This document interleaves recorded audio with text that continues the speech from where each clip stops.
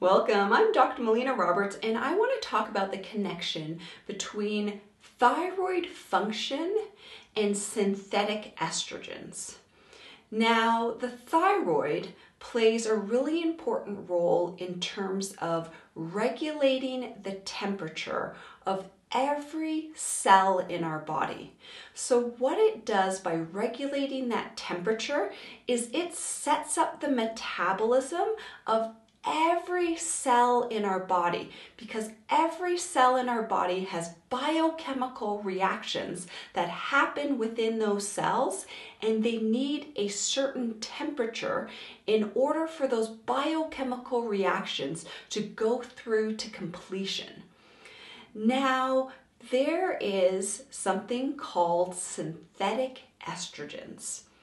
And these synthetic estrogens can actually interfere in the function of the thyroid hormones. So when we have high amounts of synthetic estrogens, those synthetic estrogens act as antagonists to our thyroid hormones. So they can actually turn off those thyroid hormones.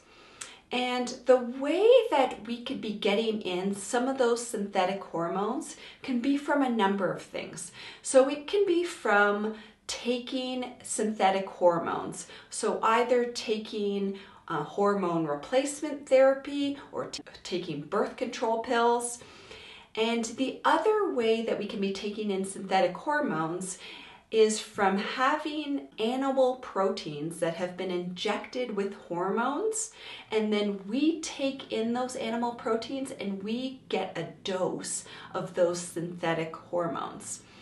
And another way that our synthetic hormones can be increasing in our human body is that when we are taking in our vegetables or grains or fruits that have been sprayed with pesticides, when those pesticides are inside of us, they have estrogen-like properties, and they will act like those synthetic estrogens, and they can interfere with how that thyroid is functioning.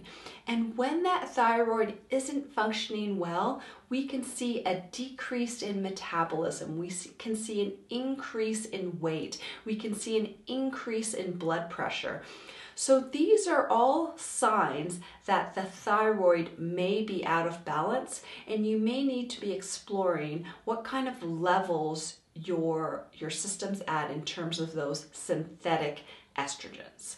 All right, so thank you so much for watching. I encourage you to share this with your friends and family, to press the like button, to make a comment below, and until next time, continue to learn, grow, and build health.